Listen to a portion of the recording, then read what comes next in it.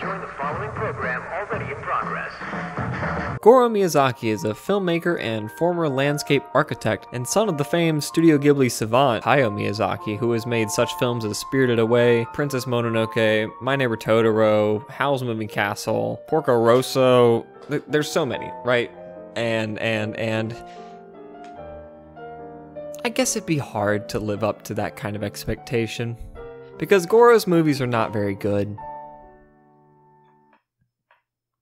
Goro's movies, in fact, represent some of the darkest points in all of Studio Ghibli's entire lineup of films. He has directed the films Tales from Earthsea, From Up on Poppy Hill, and Earwig and the Witch. If you've seen a documentary with Hayao Miyazaki working and you've seen his process happen and how brutal he is to some of the animators,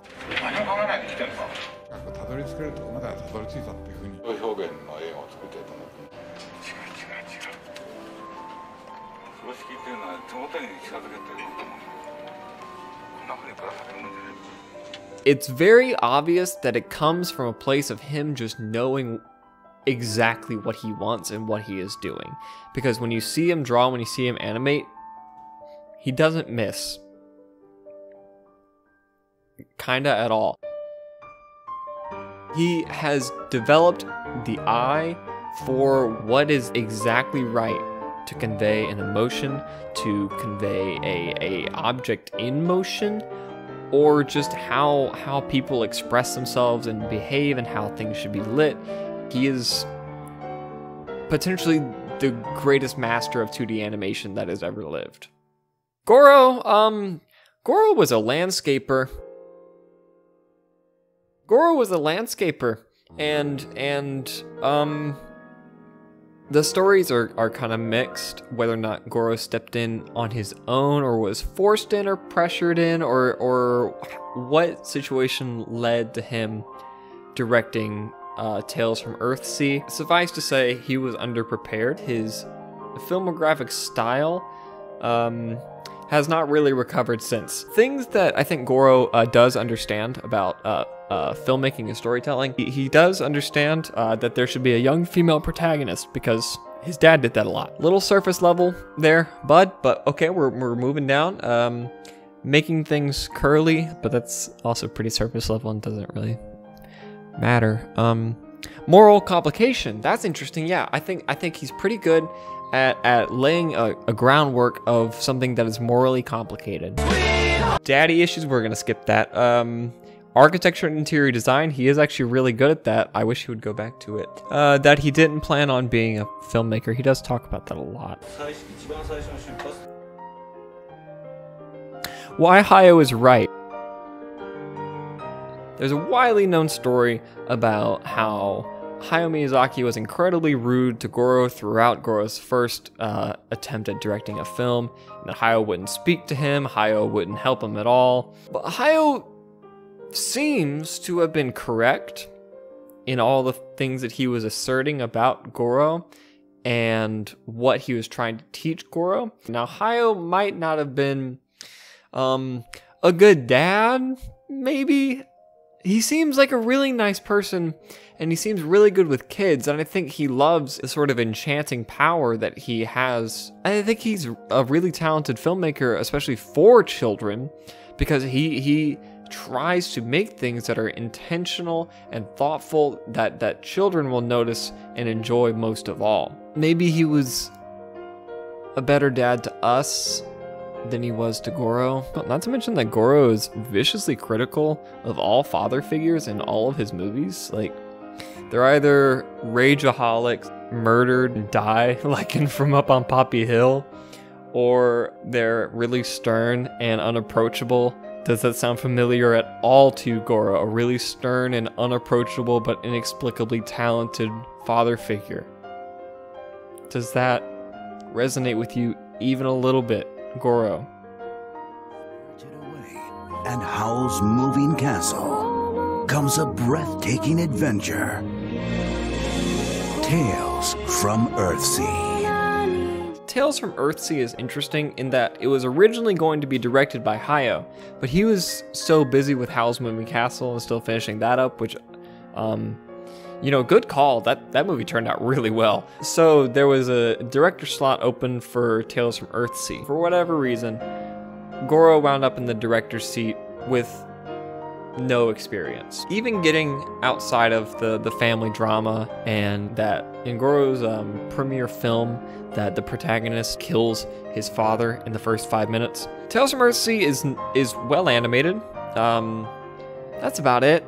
The storytelling is really jumbled, and the ending just does not land. I want to live.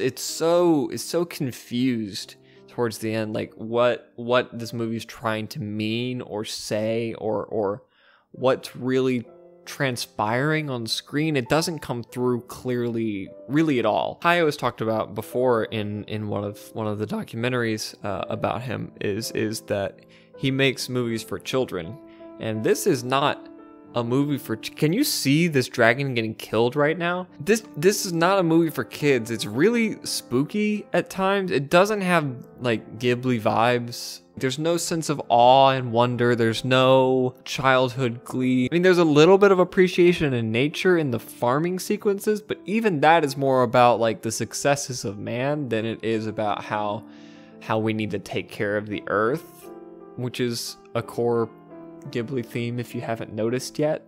If the storytelling was stronger and the ending had landed, I think maybe it could be a decent, like, kind of like Black Cauldron, where it's like, I see why some people might be into this, but as a Ghibli feature, I don't think it functions, and the directing is the ultimate downfall of it, which sucks for Goro, because that's a rough foot to get off. Okay, next one.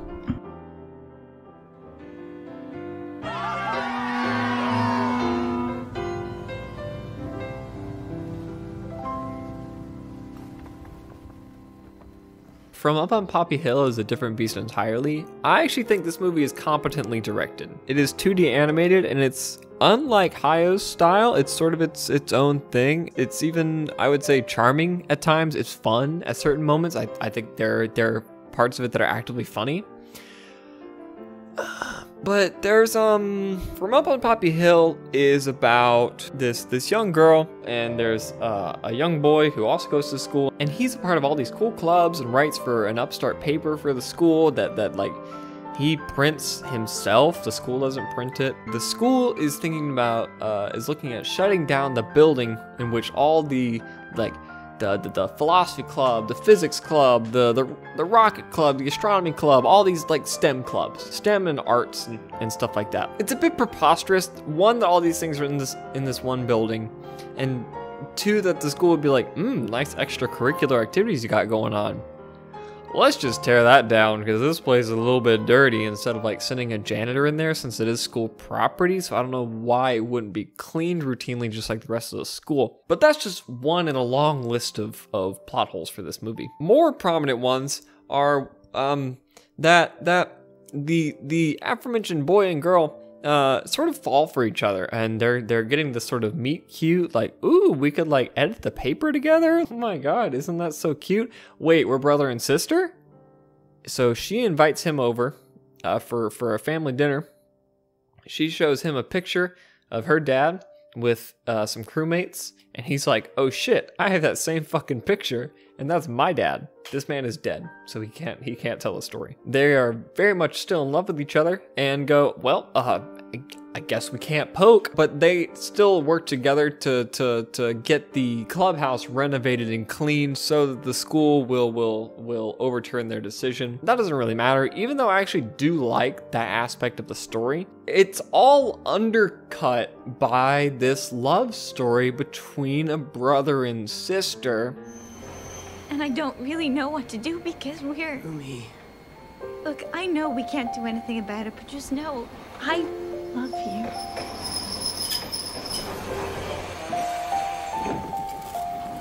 But all of their friends think that they're just in love and talk about how cute they are and like poke fun at them for being like secretive and like stowing away and being all like hush hush about the relationship, and they don't tell anybody about the sibling thing. But that's very convenient that they don't have to re-explain when they find out they're not actually related, and they do get to poke. But for me, it's a bit weird that they didn't immediately write each other off as potential romantic and sexual partners. It's just a bit gross for me.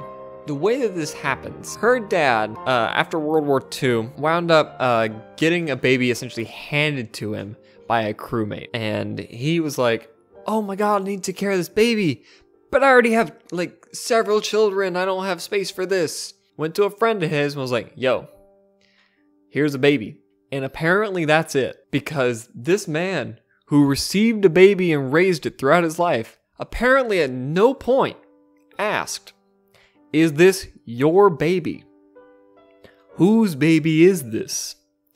Is someone going to come looking for this baby? I don't see why that wouldn't have transpired. It doesn't make any sense to me that no one along the way would have gone, hey, really super double mega quick, whose baby is this? The conflict of the entire movie dissolves with one person asking a basic question. This is something that made the movie actively more uncomfortable and actively less enjoyable, that could have just, not been there. So this is the closest that Goro gets to making a good movie.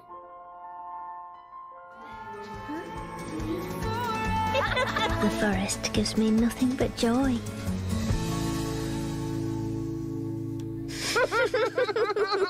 Ronya Robber's Daughter is a series about a kid named Ronya, who is the daughter of Robert. This feels self-explanatory now. I'm saying it out loud, but it's not good.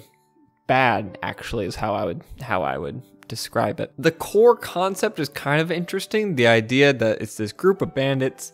One of them has a kid with his wife growing up amongst bandits. That's kind of neat. That's what I'm talking about with like the moral complication thing. Like, how does a child grow up in this environment and grow up to be wholesome and kind and not a scumbag?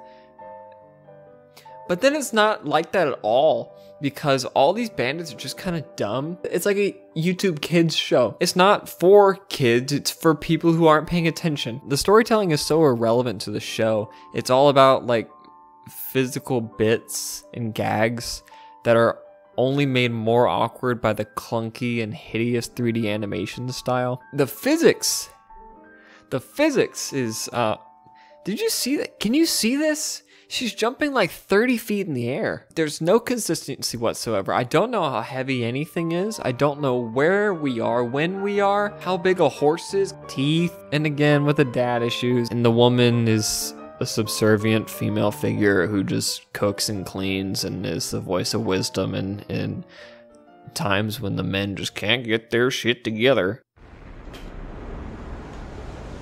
Oh, fuck. Alright, I'll talk about Earwig.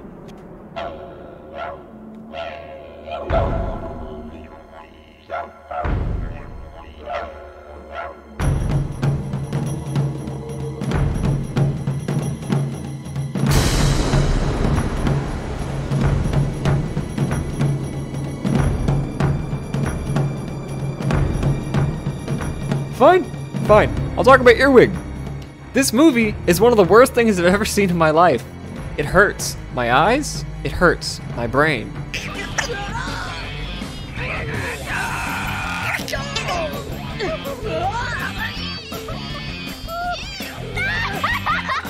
What happened between Ronya and Earwig is Goro figured out how to use Lightroom, and that's about it. Okay, I got a little angry last time I was talking about Earwig, so we're gonna try that again. What I talked about most was the visual aesthetic, and while I think visuals are important, especially for an animated movie, it isn't make or break really. You can have a successful movie, even a successful animated movie, if the story is strong enough, but Earwig's story is exactly what sinks it. The first 95% of the movie is pretty much filler material leading up to the last 5 minutes, which is super rushed and inconclusive and unsatisfying. Earwig and the Witch is a bit like Caillou in the sense that I think it teaches kids bad life lessons and teaches them to be meaner to their parents. Because Earwig's sort of demeanor is a little bit more cheery, but her intent and what she expects and how bratty she is just as bad or worse at the end of the movie than it was at the beginning when she first arrives at the house. She's constantly breaking rules, and then she doesn't really face consequences. The consequences she does face, she winds up twisting those in such a way that she gets something out of it. It's all manipulation and amoralism, and I don't like it, especially not for a Ghibli movie that's supposed to be for kids. And I have to assume that this movie's for kids because it's really, really bad otherwise. But if they're trying to tap into the universal Ghibli style, then this is a colossal failure. As I mentioned with Earthsea, there's no sense of awe or wonder or appreciation of nature or greater ethical lesson or anything like that. It's just sloppy 3D animation mixed with some hollow storytelling, mixed with fairly uninteresting characters and quirky design, I guess. To attribute it all to the visual style, I think is completely unfair because it fails in so many more ways and much more spectacularly in those ways. That's just kind of what I wanted to talk about with Earwig. I'm not going to harp on it forever because there's plenty of articles and plenty of videos talking about this godforsaken movie. So let's pivot to Goro in totality. Goro's films are films. I think they get worse the more he makes, which is usually the inverse of what happens. I'm not going to say Goro can't make movies anymore. That doesn't feel fair at all, but I will say that perhaps Studio Ghibli should die with Hayao. Perhaps the Studio Ghibli legacy is more important than someone named Miyazaki making movies there until the well is run dry. Now, if Goro wants to keep making movies under his own production studio or something like that, I think that's totally fair. If he's that passionate and that insistent upon continuing to make 3D animated movies, you know, more power to him. But as it stands, he has made some of the worst Ghibli movies on the market. I hope he makes movies that he loves and that he's proud of and that Hayao would be proud of. Because right now, it doesn't feel like he loves making movies. It feels like he loves the idea of making movies. Good luck to you, Goro. I wish you all the best.